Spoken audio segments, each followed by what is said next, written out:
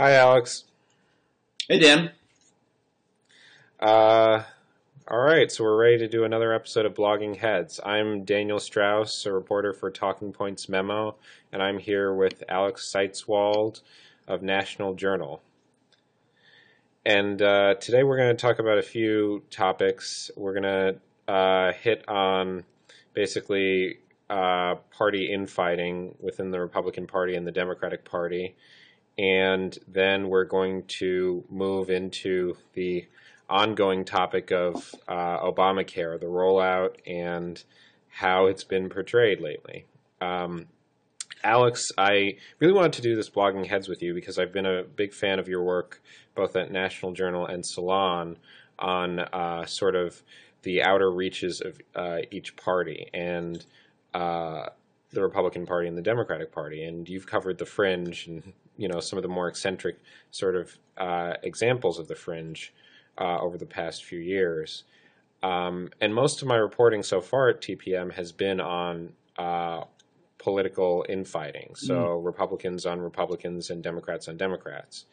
And right now, to start off, I wanted to ask you if what's going on with the GOP, from your view, is a so-called GOP civil war, which is something liberals seem to gleefully label Republicans fighting with Republicans, outside groups, battling with the National Republican Senatorial Committee and Mitch McConnell. So I'd love to hear your take on that to start this off and sort of really figure out if we're seeing a civil war on the right and then on the left too. Yeah, well, and I will return the kind words and say I'm a big fan of yours too, as well, from Talking Points and the Hill before that. I think it is fair to call it a civil war. I mean, obviously, there's no one has taken to muskets and bayonets out at Bull Run yet. We don't see Ted Cruz against Reince Priebus, but I really do think there is a war on for the kind of heart and soul of the Republican Party going forward. If you pull back and look at the multi-decade view, I think kind of the core coalition within the Republican Party was big business elites, your kind of country club Republicans, and the social conservative, and now libertarian wing, kind of a more rural, not as wealthy, although they do tend to be wealthier than your average people, a little bit older, white, extremely white, lacking a college education for a lot of them. So that was kind of like a base coalition that worked very well for the Republican Party for a long time. Ronald Reagan talks about the three stools, national security Republicans, fiscal kind of Republicans, and social conservatives. And those three stools work together. But I think what's happening now is that coalition is no longer large enough to deliver a presidential election. So it's starting to rip apart at the seams, to mix my metaphors, or the stool is starting to wobble. There's really a battle going on.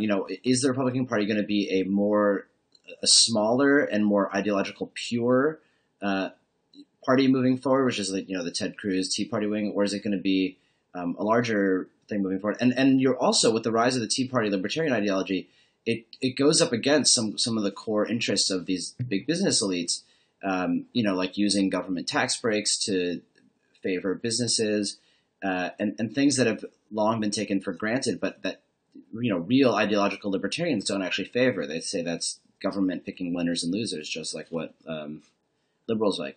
So yeah, I absolutely think there's and we could get into it, on a whole host of policy areas, from immigration reform, especially is kind of one of the more obvious ones, to gay marriage, but also on entitlements, on fiscal policy, on a whole host of things. And it's incredible. I'll just point to some polling here. My colleague Brian Resnick compiled a bunch of polling on some key questions, and pollsters have more recently started. Well, they've done this for a while, but since the rise of the Tea Party, they've started separating out Tea Party Republicans from non-Tea Party Republicans, and on almost every major policy area up for debate right now, from the size of the budget to climate change. If you look at the numbers, you have non-Tea Party Republicans generally on one side, and you have Tea Party Republicans on the other side. I mean, it's really a stark divide. I was shocked to see how big these differences were. And like one of the key questions that underlies everything is, do you want your members of Congress to compromise, or do you want them to stand on their, positions and not compromise? And non-Tea Party Republicans say compromise. Tea Party Republicans say don't compromise. So that's really like the key friction point from a strategy point of view. But obviously that touches like pretty much every policy area. Yeah, I mean the compromise thing. I think it really. I'm so wary of calling it a civil war because Republicans I talk to like to say, well, this is what goes on every time the party is out of power and doesn't have the White House. There's introspection and sort of disagreement and sort of stark divides on where which direction the party should go with. But what we're seeing here over the last few months, and especially with the government shutdown, I think, and even like you said on battles on like immigration, it's not a level of coordination or sort of. It's a lesser level of coordination than I think you would expect and that you would see in recent years. And I like you said, I really, it just seems to me like the real divide, the real threat right now, if you're a Republican, is to have someone point fingers at you and say you're not a Republican or you're not a conservative. Over the past few days, I've been thinking a lot about the Wyoming Senate race between Wyoming Republican primary between Liz Cheney and Mike Enzi. Yeah. And, supporters of Cheney like to sort of say that Enzi maybe not as conservative as he sort of claims to be or he's known as, but National Journal ranks him as like one of the most conservative members of the Senate. Yep. And my real interpretation of like why anyone would see Enzi as less of a conservative would be that he's not like a fire breather. He's not making big speeches. He's not going out there and pointing fingers and yelling and making a big hullabaloo of things. But on entitlement reforms, on gay marriage, on abortion, those are all issues that he's really, really conservative on.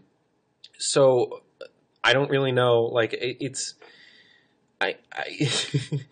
hard to avoid the fact that there is a definite divide, and your point about sort of even dividing within the Republican Party, Tea Party Republicans, and I guess more moderate or mainstream Republicans is, I think, telling. How does that?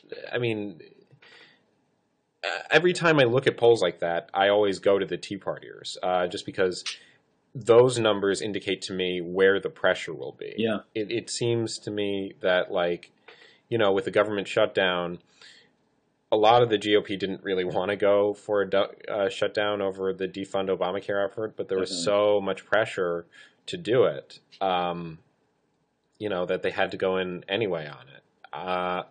I recently reported on the Defending Mainstream PAC, which is a super PAC that's aiming to sort of nominate and support more mainstream Republicans, and they're not fans of Tea Partiers, and they're a small PAC. It's hard for them to go up, or it's going to be hard for them to really compete with the bigger outside groups. Yeah. But I like the fact that these things exist and their like primary goal is really not to defeat Democrats. It's to keep their sort of strict part of the Republican Party in power in elected office.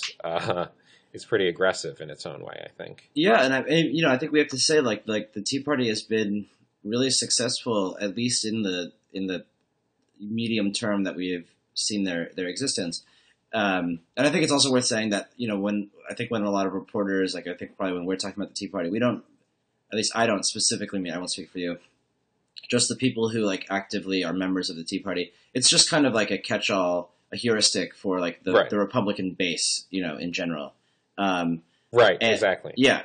And that includes social conservatives, because if you look at all the polling data on who the Tea Partiers are, they are often, anti-abortion activists or people who have been around in the conservative movement from one stream or another for a long time, or even newer people, but they line up with the kind of base pressure. Mm-hmm. But they've been really successful. So wait, let me. Oh, So let me ask you something. Let me ask you something further. How much of that are these sort of fringe figures that you've reported on in recent years? How much of them are sort of the wackier conservatives, and how much of them are just sort of a sub coalition of the GOP, which is, I guess, the more conservative members, social conservatives, hardliners on fiscal policy? I mean, well, it's a great question, because I think the answer is maybe that there isn't an either or an or there, but that they're sort of the same people. I mean, wacky is in the eye of the beholder, and some of these people who have been around for a long time, activists, powerful on the ground. A lot of liberals would consider them wacky, but they are actually pretty powerful, and they represent kind of the ideological purity of the right. And I think to answer that question, it might be best to make the comparison with the left, which I know you wanted to get to too. And I think it's really important here, because yes, there are fringes on both sides. There's absolutely no doubt about that. There are some really wacky people on the left. I mean, I think I would probably include a lot of 9/11 truthers are probably lean left, especially under the Bush administration. Oh yeah. Lots of really unsavory, wacky people on the left. But there's an old adage that I think is absolutely true, that Republicans fear their base and Democrats loathe it. So while Democrats keep an arm's distance from their base and kind of poo-poo it, and they've never really given it much power or given it much ability to dictate the party's agenda, the base is where the Republican energy comes from. So it's much more powerful. And I don't have a very good answer exactly why that is, but it's definitely true, at least in my observation. I'd be happy if you disagree.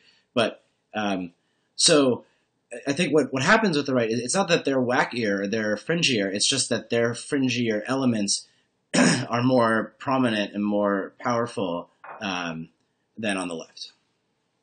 Mm-hmm.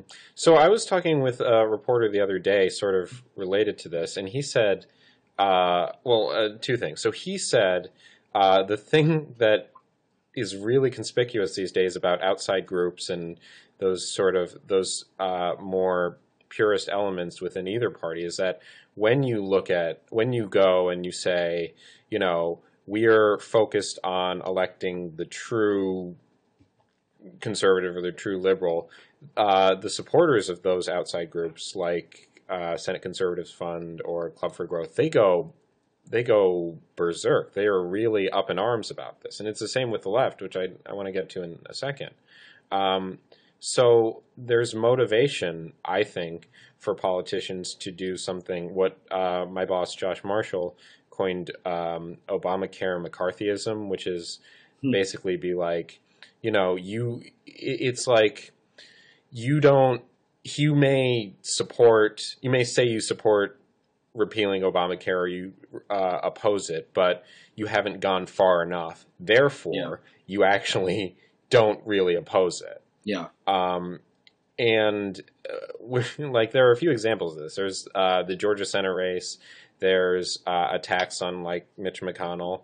And there's other stuff, and there are other examples like this. I think Ted Cruz even during the shutdown said, if you don't support our defund effort, you are a supporter of Obamacare.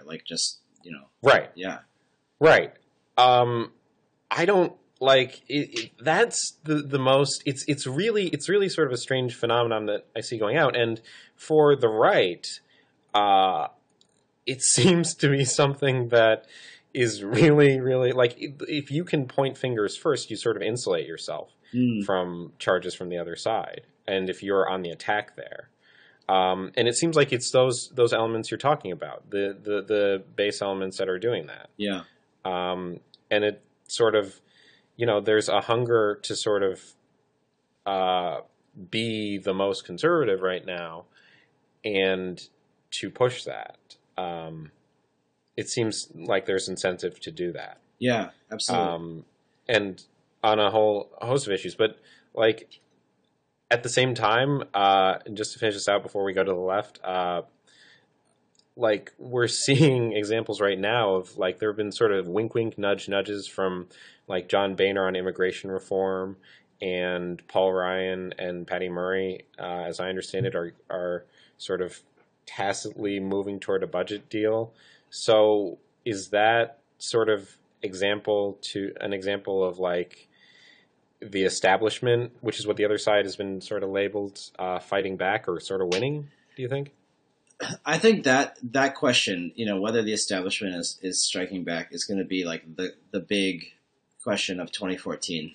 It got a lot of attention, in the recent weeks. I am not convinced at all. You mentioned the Main Street PAC, and there's a couple others. Karl Rove has said that he'll use Crossroads and Crossroads Right. GPS to kind of do that. And there was another one recently started that said they raised $8 million. That is interesting, but $8 million or like a couple of groups here and there is a penny. I mean, I think that the Koch brothers, Right. laugh at that. That's what they spend on breakfast every morning, or use whatever hyperbole you choose. If the establishment Republican Party were really to come back, if those big donors, who have funded the party for a long time and still do, if they really wanted to make a stand, I think we would be talking in hundreds of millions of dollars here, not 8 million here, 10 million there, but like this would be, they could spend essentially unlimited amounts of money. So I haven't seen it. I think they still either see some benefit or are hoping that they can still kind of channel the Tea Party, because it does work. For if you're like a big business kind of guy and you want taxes to be lower and you want regulations to be lower, those are your big things. You are way better off with a Tea Party run Congress, even if it is embarrassing in all kinds of ways, like the government shuts down or whatever. That's kind of a better deal for you, especially when so many of your policies don't poll particularly well. I mean, most if you just straight up asked, if you ran on a platform and straight up asked Americans, like let's cut taxes for the rich and lower regulations on Wall Street, that would not particularly do very well in an election. So this seems to be working for them. Maybe that might change. I don't know. And I'm very curious to see this budget deal that you just mentioned, which is apparently coming forward. It's kind of like the white whale of Washington, an actual budget deal. Yeah. When it comes out, so you have Paul Ryan, who has tons of cred on the right. When he comes out, and he's apparently, from what I've heard from my reporting, it's basically just Patty Murray and Paul Ryan cutting this deal, and then they're going to go out to their party and say, this is the deal. There hasn't been that much buy-in.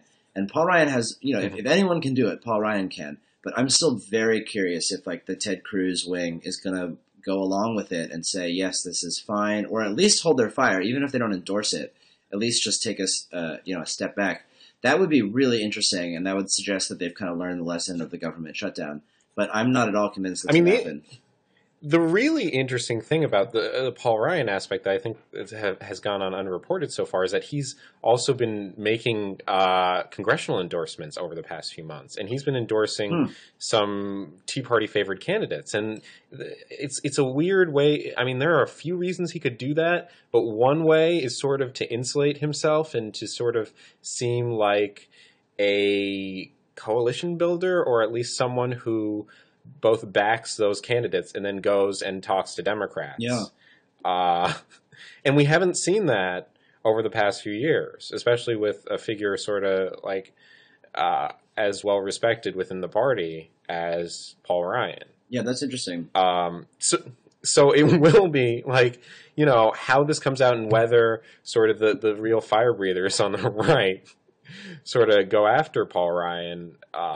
And Ryan is a likable, charismatic dude. It's like, it's really hard to, like, he's really young, and I don't think there was too much fault directed at him for the GOP losing the 2012 election. Yeah. They lost in spite of him, seems to be like the thinking.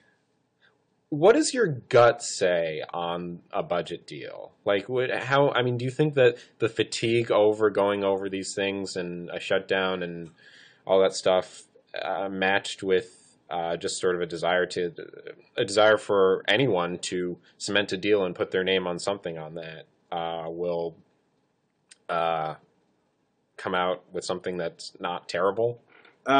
Here's my gut, and I could totally be wrong, and I will issue a mea culpa if I am. I think that Patty Murray and Paul Ryan will come out with a deal. They will hammer something out. But I'm not very optimistic that it will, pass both chambers and make it to Obama's desk. I think it's totally possible, but just I don't know. That's my guess. I don't know. Yeah, I don't know. What do you think? And then we should maybe move on to the left. But let's get your While I'm going on the record, let's go with you. Put you on the spot too. Yeah, honestly, I am a little more optimistic than you. I think that you can't. We've gone through so many sort of difficult sort of processes for passing anything or getting close, and I think more than anything else, a lot of Americans like agreement and compromise deep down. I don't know. But my gut. I mean, my gut says yes, it will be relatively easy and painless, but compared to the past few years, which have been pretty horrible. So I don't know. But yeah, I wanted to segue a little bit to the left. And so while we've been seeing a GOP civil war over the last few months, in the last 7 days or so, there have been something like skirmishes, or maybe it wasn't exactly I guess Lexington and Concord, but sort of disagreements between parts of the Democratic Party, some top policy guys at the think tank Third Way, which is sort of a vestige of Bill Clinton's sort of centrist, or I don't know how you would describe it, but that sort of Third Way approach to politicking came out with an op-ed, and they were basically criticizing the economic populism of Elizabeth Warren, especially as it applies to Wall Street, and Bill de Blasio, who are two really, really popular figures within the Democratic Party right now. And so I thought a lot of the reporting on this exaggerated it a little bit. But there was sort of a back and forth. Warren, said that basically slammed the op-ed and outside groups on the left, the Progressive Change Campaign Committee, MoveOn.org, I think, a few others sort of jumped in and called for lawmakers who are affiliated with Third Way to step down if they disagreed with it. And as far as I know, none of the lawmakers did that, but they denounced the op-ed. And Warren, sort of strongly criticized it. So a few things about this. I mean, this sort of also falls in with recent reporting about Warren and Noam Scheiber's New Republic piece about her running for president. And Alex, for the life of me, I really don't understand. It's not that I don't understand, but she said so often that she's not running for president, but there seems to still be a hunger for her to do it and for her to be the standard bearer to apply that liberal pressure. And I kind of expect we're going to see at least more reported conflicts going out about this, but I don't know if that's going to happen. It's definitely not on the scale of what's going on the right, but we haven't really seen a lot of infighting within the Democratic Party over the past few years, and this is sort of a very notable sort of spot in that, I guess. What do you think? And I think, and just to add one point to your excellent summary, Elizabeth Warren seemed to relish this controversy, and then she did something that Matt Iglesias called the equivalent of legislative subtweeting, which I loved. And she sent a letter to the chairman of all the big banks, J.P. Morgan, I almost said Bear Stearns, Goldman Sachs, I think Bank of America. Bank of And, America. there were Yeah, 6 of them. I know what you're talking about. basically the 6 biggest banks in America, kind of shaming them to demand. This is the day after the op-ed came out, demanding that they disclose which think tanks they give money to. So essentially, she was, trying to shame them without mentioning the op-ed from Third Way. She was essentially trying to shame them, or shake the trees and try to make some information fall about who funded this campaign Third Way. So she was really happy for this, I think, and happy to be the standard bearer and to take it on and say, you want to mess with me, I'm going to mess with you, and come right back at it. But yeah, and in that Noam Schreiber piece, which I really enjoyed, the big problem with it is whether Elizabeth Warren runs for president or not. And I would agree with you that it looks unlikely at this moment. But I think he was absolutely right in to say that she captures the soul of the kind of liberal base of the party, and in a way that Hillary Clinton doesn't. I think liberals are very happy with Hillary Clinton and will, happily vote for her when she runs for president. And I feel very comfortable saying that. But there is something to that. I mean, especially among younger people like my generation, our generation. I know so many people, who graduated and who had tough time finding jobs, a terrible economy, and they really blamed Wall Street for that. Sympathetic to Occupy kind of movement and thinking, and Elizabeth Warren is really like a shining beacon, like the one person in Washington who they can kind of attach their hopes and dreams to, the same way Obama was in 2008. But yeah, the core problem here is, will she run for president or not? I don't think she will, but that doesn't mean she can't cause a lot of trouble in the meantime. And I think her letter to the banks is a good indication of how she might go about doing that. And if she were to run, I think in an ideal world for her, she would run, but not with any intention of actually, becoming president, but purely to put her issues on the table, move Hillary Clinton a little bit to the left on certain things, and just influence in the debate in a very important way, which is, and I almost hope she does run, just so that Clinton is not, anointed as such. And I don't think her denials really mean anything. Obama said for a million times that he would not run, and then he did run.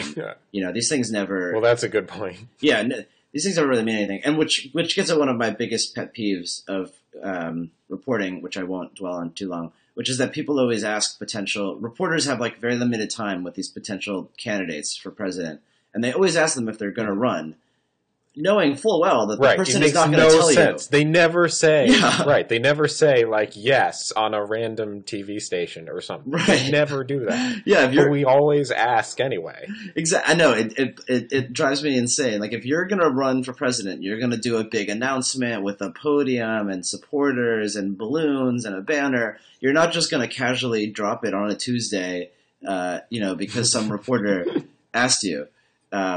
So, and then there's all this parsing of their language, and she left the door open.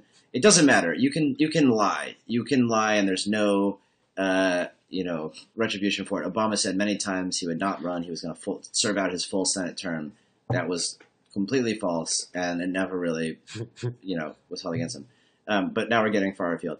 Yeah. So I mean, what do you think? Do you think this? Well, this movement is real? The thing that when I think about what you're saying and sort of the figure, so Warren is really popular with the Democratic base in sort of the same way that Ted Cruz is popular with the the conservative base. But the difference is that Cruz is much more willing to leave a presidential run open, and whether or not he decides to do that, which I think he will, it gives him more gravitas, and it sort of gives him more influence to push his policy positions. And Warren doesn't do that. And I wonder, that's a really good point.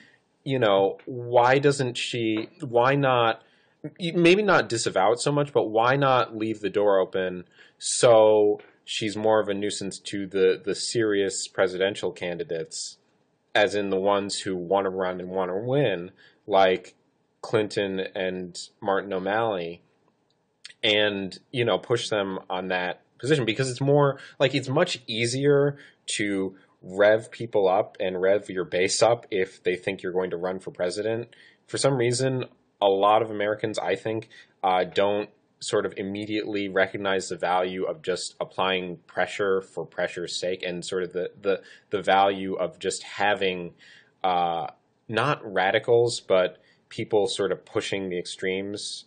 And there are a lot of examples in history about this. My favorite one is sort of like the argument during the Civil War, where Lincoln sort of not as much of a advocate of ending slavery at the beginning, but through, you know, the pressure of William Seward and Thaddeus Stevens, he sort of moved more in that direction. And like, whether Warren runs or not, if you're a Democrat, I think and if you're a Republican, and whether Cruz runs or not, there's value in having that pressure there and having a force sort of calling attention to those ideas to avoid the anointing, like you said. Yeah. For Warren, I think it's just, if she doesn't, she wants to be obviously much more delicate about this. But you're like, that banking letter was so clearly directed at Third Way. Yeah. Just like it wasn't, I don't even know if it was like a subtweet. It was just like a tweet in what you mean. But you think that the coverage of that, and this will be a good way to segue into your piece, which I really want to talk about. But you think the coverage of this was sort of fair, that Warren was ready for a fight here, and the letter sort of shows that, and she's ready to throw down about this and defend her economic populism and her calls for tighter regulation of Wall Street, and sort of be the standard bearer for that. Yeah, I mean, I think it was overblown in some ways, and sensationalized in a way that the media want to do. You know, probably myself included. But I think it's fine from a media kind of perspective, media ethics perspective, because there is a real divide there. You know, it's not like they invented a divide. That is a really very real salient divide within the Democratic base, the progressive base.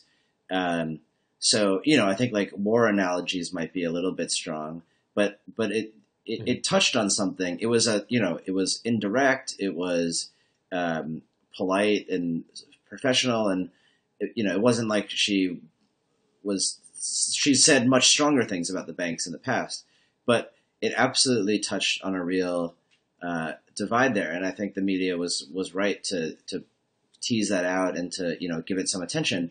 And if I take off my reporter hat and put on my like progressive hat, I think that's a good thing. Like, I think she should be doing everything she can to move, if she really believes what she's doing. And, if you're a progressive, she should be doing everything she can to keep these issues on the table and to move the party slightly to the left.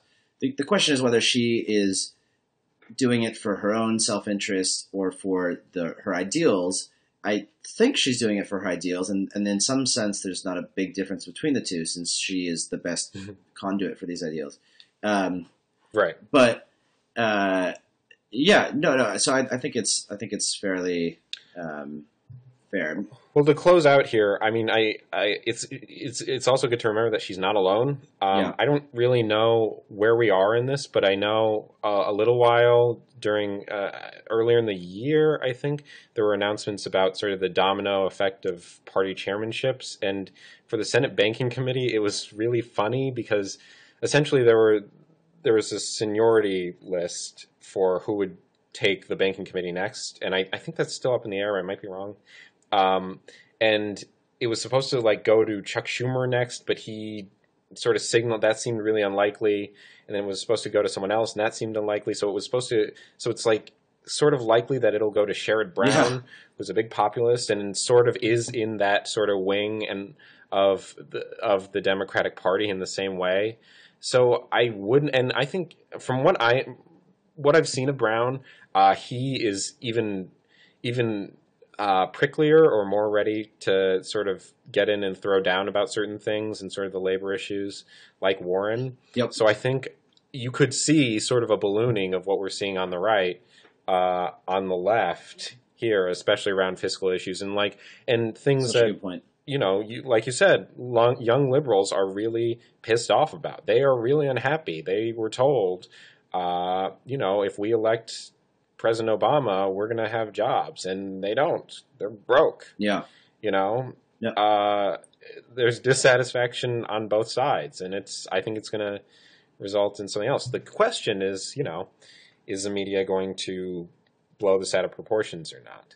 And I think a good example of examining how the media covers a topic is with the rollout of the healthcare website. Nice transition. See how I made that segue Very there? nice. Well done. You like that? Yeah. Yeah. So you wrote a really good piece, and the lead was really good, which is sort of like, Obama's in real trouble here. Things aren't going well. There's this big issue going on, and his administration is getting all the blame for it. And of course, I'm talking about it was the BP oil. It wasn't. Yeah, it was the BP oil spill, which I really remember, and it was just everyone was talking about it, and everyone was like, "Obama, do something." And you cited examples after that of like other areas where this was going to be Obama's Alamo, Obama's Katrina moment, Obama's big sort of downfall in one episode. And it's not even like my take from your piece is that it wasn't even that it didn't turn out to be that. It was sort of that just the passage of time and sort of the coverage and sort of the sort of perspective was lost in these moments of crisis. Yeah, I think that's absolutely right. I mean, in the middle of one of these firestorms, like if you go back to mid-November, I think the 17th was the date that the House voted on Fred Upton's bill, which was like the Republican, people can keep their coverage bill. That's where I would kind of mark the peak of the media firestorm around the healthcare.gov website. And in the middle of it, it absolutely looked like Obama's done. He's like, what can he possibly do? It's just wall-to-wall coverage on cable news. Every single almost news story online is about it. Democrats are jumping ship. And, everybody's mind has a tendency to extrapolate things linearly going forward. So it's really bad now. I don't see a way that it's going to fix. So it's just going to get worse. And that's just a kind of cognitive bias that we all have, including people in the media. And they tend to lose sight of history or realize that things change, which is kind of astonishing. So they just assume that it's going to get worse and worse and worse, and that Obama, will never recover. And it's just, one of the things that I did to report that, quote, report it using Nexus reporting, which is one of my favorite kinds of reporting, is I just punched in, can Obama recover, ? In quotes, and got dozens, hundreds of stories going back to 2007. Reverend Wright comes out. Can Obama recover? Yeah. Henry Louis Gates arrest, and Obama calls it stupid. This is the beer summit thing. Can Obama recover? BP oil spill. Can Obama recover? Hurricane Sandy. Can Obama recover? I'm forgetting like a half dozen of them, but there are so many. I remember right when Obama jumped into the race and he called like Hillary Clinton Bush Cheney light, and my friend was like, Obama is done. It was over. And it was this tiny, or even remember when Joe Biden called Obama what was it? It was clean or neat. Oh, yeah. Or something. Articulate. And then like that, at the time, if you had told any political analyst and by the way, Joe Biden's going to be his VP, they would be like, no, that's ridiculous. Yeah. Did you hear what he just said? It's insane. What about your gaffes, Obama? Yeah, what about your gaffes? Yeah. But, I mean, my question is twofold about this. One thing is that, so last week I went to the American Legislative Exchange Council They had this event in D.C. And Ted Cruz spoke. And one thing he said there, which really surprised me, was that he said eventually they'll figure out this healthcare website thing, but that's not why we should oppose Obamacare anyway. We should oppose it because it's a bad law. That's what he said. That surprised me because aren't we supposed to be saying right now that the doom and gloom, like the fact that the healthcare .gov website, the rollout was terrible and there are a lot of kinks in it right now. Isn't that supposed to mark, like, why would you say that if you're a conservative? But he did say that. Yeah, it's interesting. And Eric Erickson, it doesn't seem like right. And so you have these big influential figures in the GOP saying this, but you don't have a lot of the media sort of framing that in the, forgive me for using the word narrative here, but you don't have that. Yeah. Why don't we see that, Alex? I mean, is it just sort of the excitement of the moment? Yeah. Or and to be fair, also, like, unlike the other disasters, this is Obama's signature thing. This is the thing that he promised the American people. Right. He said, this is going to change everything. He told red state Democrats, listen, you got to back me on this. You just have to stick with me on this. We've got your back here, but you got to go with me here. And as far as I can tell, most of the red state Dems up for re-election were planning on doing that. They were not planning on, saying that the healthcare website had problems. Right. So, where do you think the disconnect is? Well, I think it's a few things, and I'll try to remember all of them as you were talking. That you just had to say. The first, let's get out of the way. The to be sure, the caveat. I mean, this was a big mess up. I would use a different word if I could. I don't know if I can on Blogging Heads, but it starts with an F, and you know the word. This was a huge fiasco.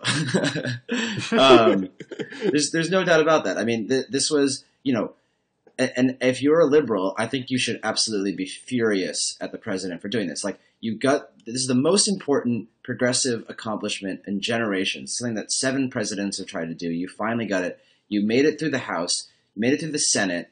You made it through Scott Brown's election when it looked like it was doomed. You made it through the Supreme Court when it looked like it was doomed. And then, on the final yard, when the ball is entirely in your control, you just fumble it, like a completely unforced error, to mix my sports metaphors. That's unforgivable. That is really inexcusable. Like, this was entirely in your control, and you messed it up and potentially jeopardized the most important progressive accomplishment in generations. But if you're the thing is, you can fix it, right? Like, you can come back in 2 months and you can fix the website, and you should still be like, we still need to have a hard conversation about what happened here and make sure that doesn't happen again and fix it. But I think with the media, I think they're just eager for a scandal. There's this Brendan Nyhan, a political scientist at Dartmouth who studies the media, is one of my favorite academics, and he's written a lot about scandals and how scandals become a thing. And he has found that in the second term of presidents is when scandals become a thing. That the election is over, you need kind of a new storyline, and in order for a scandal to reach scandal proportions, in order to go from a controversy to a scandal, you need to have the opposition party and the media both in having interests pointing in the same direction. It's not that they're colluding, it's that they both have, self-interest that point in the same direction. So Republicans always have an interest in, ginning up scandal. But in a second term, when there's not much else going on, the media does.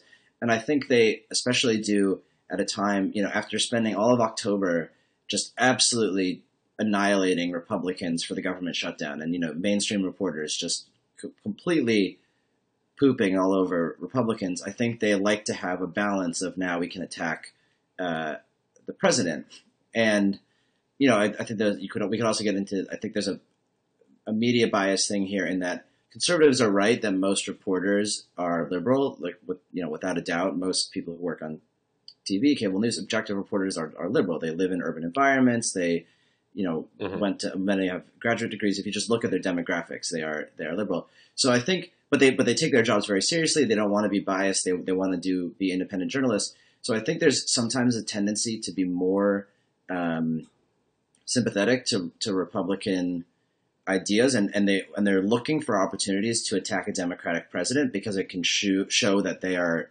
objective and they're independent. Look, like we can be just as hard on Obama as we were on Bush, because the media is very hard on Bush. Mm-hmm. So I think they're prime there. But then just in general, there's always going to be an interest if you're a columnist or a pundit. There's always an interest in having a strong statement. No one's interested in, well, the website is not good, but maybe it will be fixed, blah, blah, blah. No, like Obama is over. This is a disaster. That's way more interesting, and I can see it in what I write. And if I write something with a very strong point of view, it does better in traffic. And then my editors like me more. And then that's good for me. So I have I'm conditioned to keep doing that. So I think there's always going to be some of that no matter what. And that's fine. And, the one problem going forward is, and this happened with the IRS scandal, and I think we're going to see a same thing happening with this scandal. There's always a ton of coverage of the scandal itself. Oh, it's terrible, it's terrible. But then once it kind of works its way out, and once the IRS scandal, quote unquote, was revealed to not really be that big of a deal at all, it actually wasn't Watergate. It wasn't the IRS targeting Tea Party groups. We learned that later on.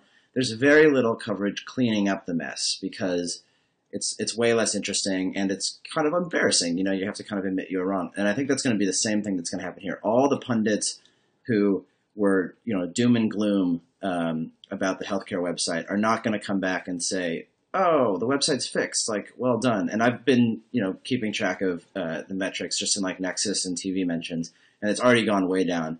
So what happens is it just kind of fades into the rearview mirror, and there's never an accounting of what the media went wrong, what got wrong. So it sounds like you're one of these reporters who really would like to see highlighting columnists and pundits who just got something insanely wrong. Like the analysis was so off. And, the columnist or the pundit to say, yeah, I was completely wrong. Yeah.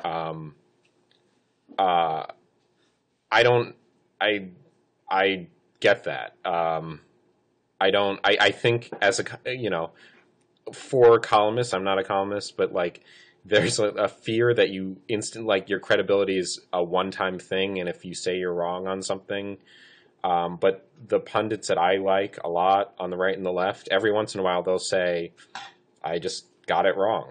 And, it turned out that's how events work. That's news. Yeah. But I want to ask you one other thing about sort of the coverage of the rollout. The thing that the really legitimate claim, I think, is really not, the website being, or the legitimate ongoing criticism is really not the website. It is, to me, and please call me out on this here, it's, the Obama's, promise and the John Kerry promise, if you like your plan, you can keep it. Thing. And it's, we have a reporter who right now is focusing on Obamacare almost full time. And, he said that there was going to be something like this. Like there were going to be some insurance plans that people liked that didn't adhere to the law, but generally so this law could work, they would have to drop. Yeah. And this law, and to be fair, this law is huge. It's really technical, and it's really hard to understand. It's really complex. But, and I remember a great ProPublica story on an example of this, of a family of two that had a plan they really liked, and it was really good for them, and they had to drop it. They lost it because of Obamacare. Do you think there's been proportional coverage, A, of, that fact, and B, because we haven't seen that as much as the healthcare website is terrible, which is a much easier headline to write. But do you think the coverage of that has been fair, and that the criticism of that has been fair? Is right. No, and then there has been some coverage of that. And there were legislative fixes proposed. The Upton bill was to address that. But yeah, you're right. I feel I almost never accuse politicians of lying because you don't know what's going on in their head. Although I realized I accused Obama of lying earlier in this segment when he said he wasn't going to run for president. Maybe that could have been wrong because maybe he honestly thought he wasn't going to run for president and then he changed his mind. So I'll retract Right. my lie accusation there and now redeploy it on the White House and Obama. And I think with this, if you like your coverage, you can keep it. I think that was pretty much a lie, plain and simple. I think they knew that some people, a small minority of people were going to lose their plans, and we're going to have to buy new plans. And they said it anyway because the true statement, which Obama has started saying now, is much less bumper stickerable. Like if you get your coverage through an employer or through the government or through several other options and you like your plan, then you can keep it. But if you are on the individual market and you have a substandard plan and, blah, blah, blah, then maybe you won't be able to keep it. It's just like, Yeah. like for something like 97% of cases, I think it was correct, but Right. in drawing a hard line, I think it's false. I don't think it's that big of a deal. I mean, politicians lie. It's a job requirement. And if you compare it to like what Republicans have said about the Affordable Care Act, from like death panels to socialized medicine to government takeover of healthcare, it's a pretty small one. But yeah, it is a lie, and I think the media is right to take the administration to task for that. I find it hard to get up in arms about something that's 97% true. But yeah, I mean, it was a lie. It's just a fairly white lie in the scheme of things. So to close out today, Alex, because we're over, this is longer than what I pitched for this Blogging Heads episode. I wanted to go back to, the incentives to sort of inflate or to, as a reporter, or not, just in general, the journalism industry to make a big deal about something. And it's really hard, I think, because we're in this sort of like hyper sensational sort of period of journalism where there's so much content produced each day and it's so fast. To get attention, you need to have, it can't just be, there are some problems with the healthcare.gov website. Right. And, there are some problems. It's not that bad. It's sort of bad. I don't know. I'm like, because you're competing with other outlets and other sharp reporters, and the time demands are so great. I'm semi-sympathetic like you to that, but like I think it's important to, and you hit on this, but it's like an important fact that we're looking at as, if you're a consumer of news, you kind of need to take a lot of things with a grain of salt. There are publications, I'm sure you know as well, that like to exaggerate things and make a bigger deal about them, and have a habit of doing that, partially because it's, as a reader, it's more exciting to read that. It's like going to an action movie. It's more exciting to see explosions and stuff and sort of like a chase or like the prospect of something. Yep. No, it's true. I mean, yeah. So how do we move forward? How do we be better? How do you do? You said, this. It seems like this is here to stay. So with everything, with the Civil War, with on the left and the right, with the coverage of the Affordable Care Act, running for president, lies, and the lying liars who tell them. Are we going to see that go away? Is it going to be, because we've sort of like, I think we're definitely in the age of Twitter, where like when something gets picked up, it gets picked up, but when it doesn't, and, sort of things dissolve very quickly, is that going to disappear? So, I will turn this back on you too, because it's a good question. I don't think it will disappear. Here's my gut, and I don't think the media angle, the media part of it, will disappear. That interest will always be there. I think it always has been there.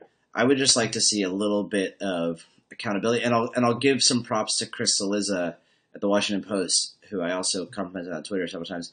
He said he had written a column a while ago, like in July, that the nuclear option would never happen. He said it'll never come to pass. And then after it did come to pass, last week or 2 weeks ago, he wrote a column saying, I got this wrong. Like and here's why I got it wrong, and whatnot. And I thought that was really, really impressive and cool. And I think that's awesome. And I get stuff wrong. And look at him. He's still employed. And he's still employed. Exactly. And if any, my stock he's gone up tremendously in my book.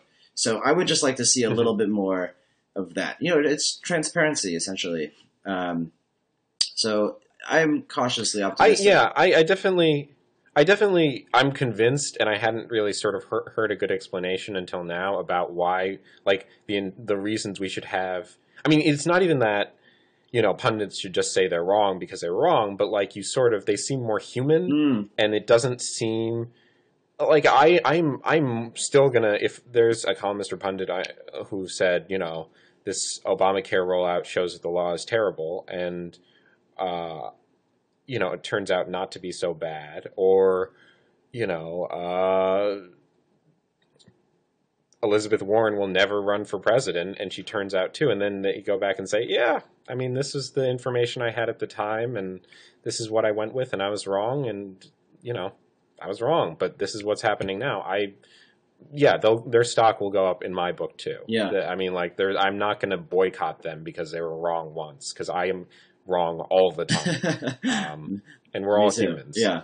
Yeah. So, okay, Alex, that's all I've got.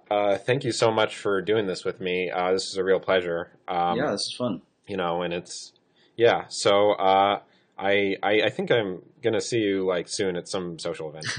So, I will talk to you then. Sounds good. Thanks for doing this. All right. Yeah. Thanks for doing this. All right. Bye.